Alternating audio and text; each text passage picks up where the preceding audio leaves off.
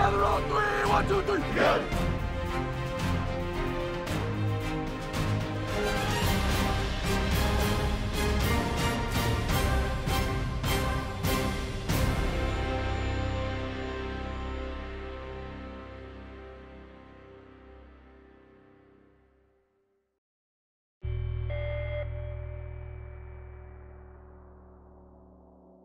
Another week gone by in College Station, and the Aggies remain unbeaten.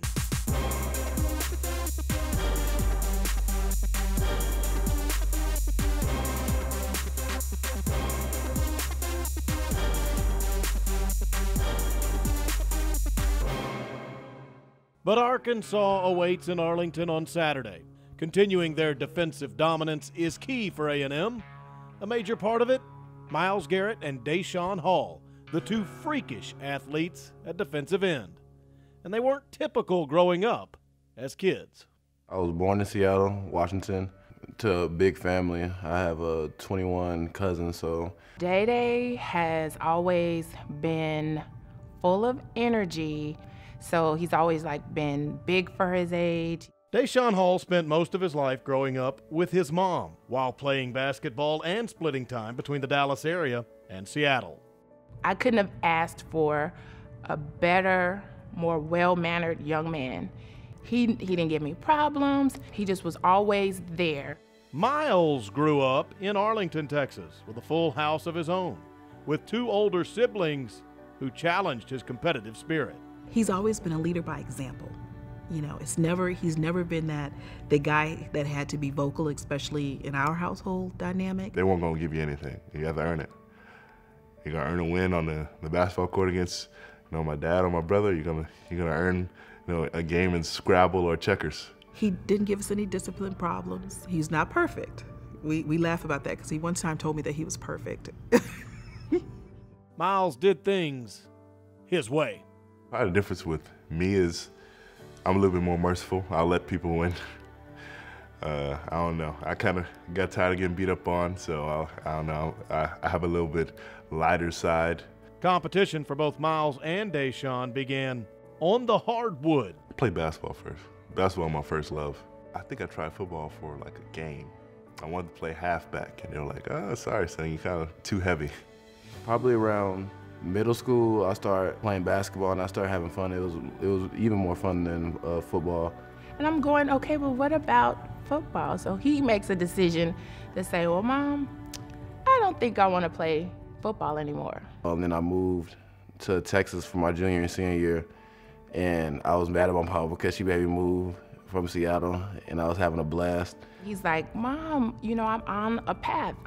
Things are going good. And Seattle's a big basketball town, so that's all I was doing was playing basketball, and I just didn't want to play anymore. But she made me play, and I thank her for making me play. So he came down his junior year. Coach Gilbert at Lancaster opened the door for him. That was really my first Friday Night Lights. It was really fun. It was different. In Seattle, it's not that many people that goes to the games, but Friday Night Lights in Texas is ridiculous. Just like Deshaun, Myles' high school football coach told him he had a future. He was like, you have a shot at being, something in this program. I don't know what you can be, but if you work hard, you can be something big. I was like, well, why not give it a shot? Once it clicked into him that this sport was his, and it was like, it was a light switch came on. Two Dallas area talents, now in the college football spotlight at Texas A&M. They were a hit to each other immediately. Myles is cool. He's a phenomenal player, probably the best defensive end in the country, and it's all right. He makes my job easier. I make his job easier. That's my brother. We laugh, we joke, we talk about school and how we're doing, how we're feeling. We turn into friends, and that's what we are, on and off the field, and we show it. How we interact with each other and how we play. He's a great friend too. I was out of commission with a car for a long time, and Myles came and picked me up every day. And that shows you that he's just not a phenomenal football player, but he's a phenomenal person. He could be one of the family if he really wanted to, and in my heart he is. An SEC matchup looms at Arlington's AT&T Stadium, and it'll feel like homecoming to these two Aggies. You know, we try to embrace as many people as we can coming to games. It's home. But it's more so the fact that when he's home and the people that engage him when he's home, that they get to experience the same miles they experienced, you know, when he was a little fella. Just Lancaster is 30 miles away, so having that opportunity to play his final, you know, senior game in a local venue is huge, and I know he's gonna represent, and that might just be the added inspiration for him to get, you know, a couple more sacks.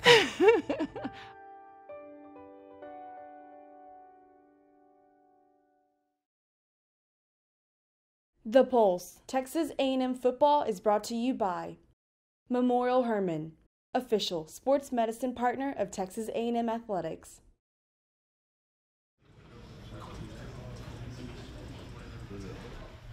Okay, all right. Okay, do your job. Do your job. Offense, great plan. Okay, do your job. Execute. Defense, get after their ass. All we got to have is emotion out of you guys, right? Bring the energy. Bring the energy. If you can't play football on a night like tonight, you don't need to be here. But let me tell you this. The strength of the wolf lies in the pack. And the strength of the pack lies in the wolf. Tonight, you need to be a wolf. Together, we need to be a pack. And we need to work together. And understand this. Nobody eats until the prey is dead. Be a damn pack tonight. Get after your ass and have some fun.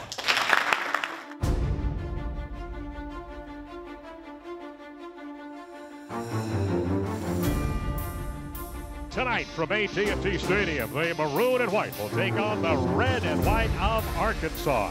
Game number 2 for the Aggies in SEC West play and the first conference game of the season for the Razorbacks. Hey man, listen up! Hey, listen up! Like they said, this our house! This ain't no neutral spot, this our house! Any house we go to, this our house! Let's go! Hey, we some dogs, man! We some dogs, we the wolf, man! Hey, let's go eat tonight, man! Let's go eat, here we go! Team on 3, 1, 2, 3!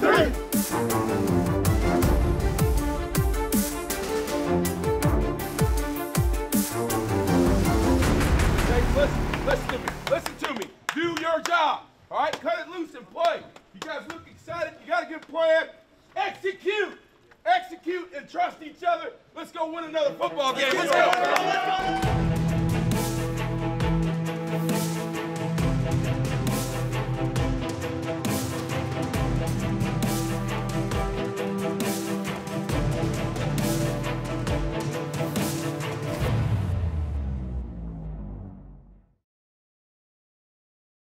The Pulse, Texas A&M football is brought to you by Pepsi, official soft drink of Texas A&M Athletics. They're not ready for the next, bro. They nervous. They're nervous. I'm ready to eat, Dono. I'm ready to eat.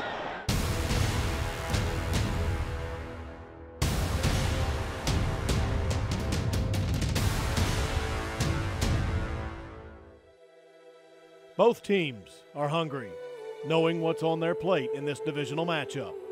Early anxiousness bites the Aggies. A miscue leads to a hog score.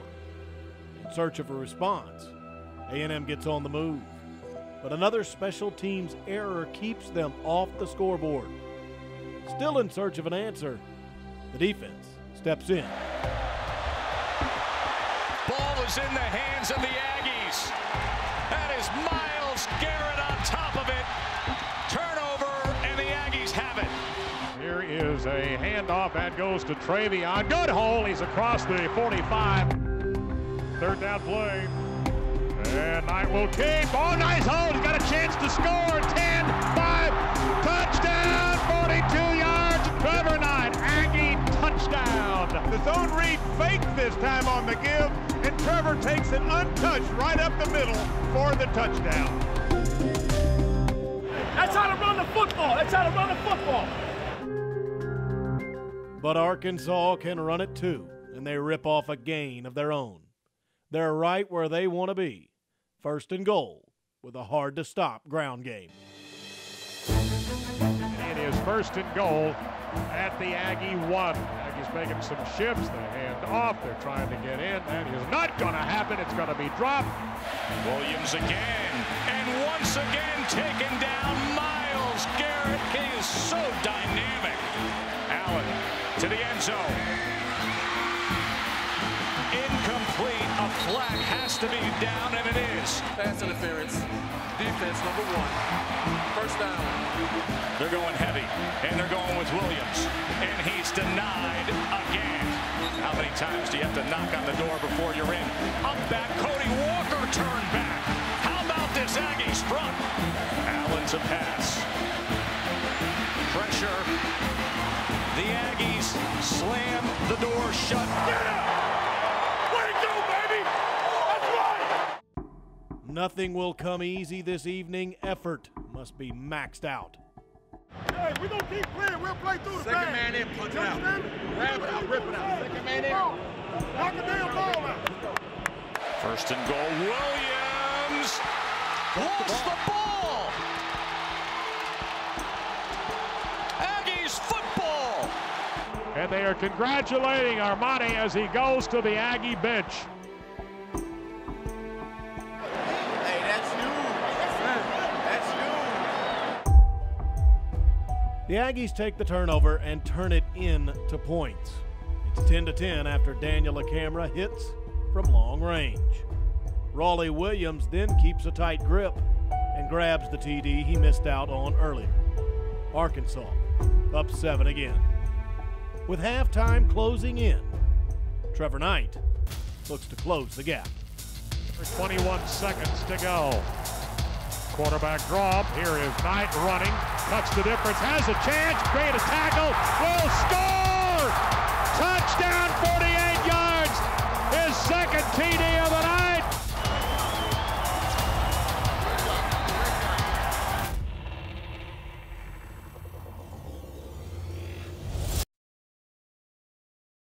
The Pulse, Texas A&M football, is brought to you by ASCO, your place for case construction equipment in Texas.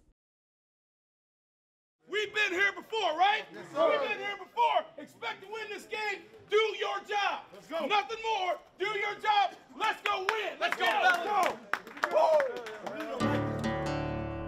A&M and Arkansas all knotted up again. Coming out of the break, an all-out effort ensues to bust loose. There's the handoff, goes to Ford, got a first down, 30, fights for the 34, down at the 34-yard line is Keith Ford. McCoy snaps it, and a throw comes to this side, and that is Reynolds broke a tackle, he's at midfield. Reynolds got his second pass of the night, handoff, Travion, good hole, right side across the 40, first down inside the 40 at the 38-yard line of Arkansas. The Aggies are going up tempo now. Plenty of time. Runs out of the pocket, throws to the sideline. A catch, is that a complete ball? They're going to say yes, it's caught inside the 25 at the 20-yard line. Handoff, Trevor, stepping left, stepping right, now inside the 5, dropped at about the 1-yard line. Down he goes, right back to the line. A handoff. Hey, was there a fumble? There was.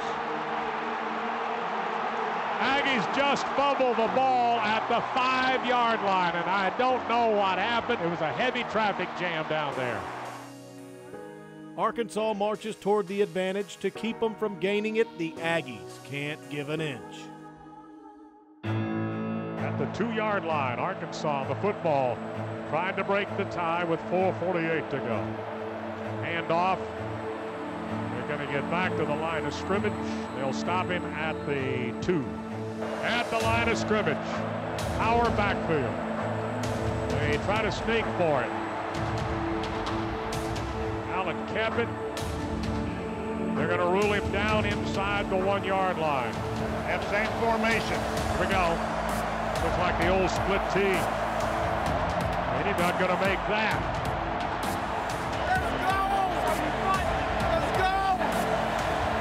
Fourth down coming up. They're going to go for it. Single setback. motion coming back to this side. The end around. The Aggies are there. They're going to make the stop back outside the 5 at the 7-yard line. Pull up Nick. Pull up Nick. Let's go, Nick. Go freaking school right here. Right here. Hey, we got one day. I wouldn't want to be anywhere else but right here, right now. Look at this, man. Let's go have some fun. Throwing deep. That's Reynolds. He is waiting on. Caught it. Broke a tackle. He's going to go. He's going to score. 92 yards. Reynolds. Touchdown. Texas A&M.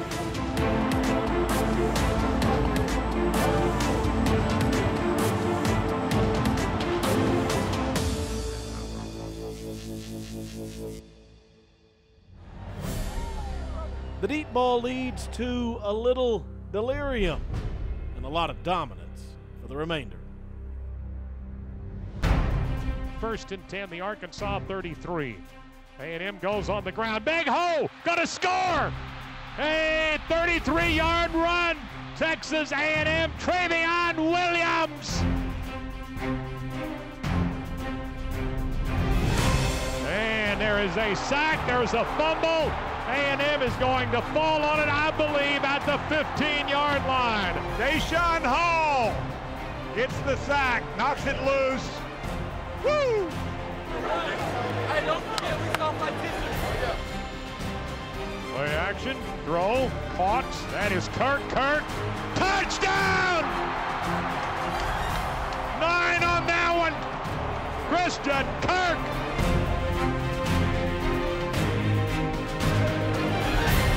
First down and 10. Kirk went in motion. Run ball again. That's Travion. 10, 5. Touchdown! Travion Williams.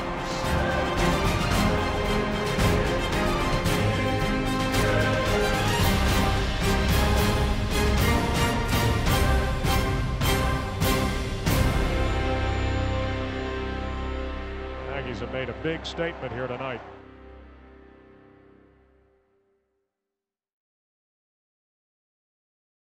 Defense was on the field a whole lot tonight, but it didn't seem to matter to you guys. No, we love being on the field. We embrace it.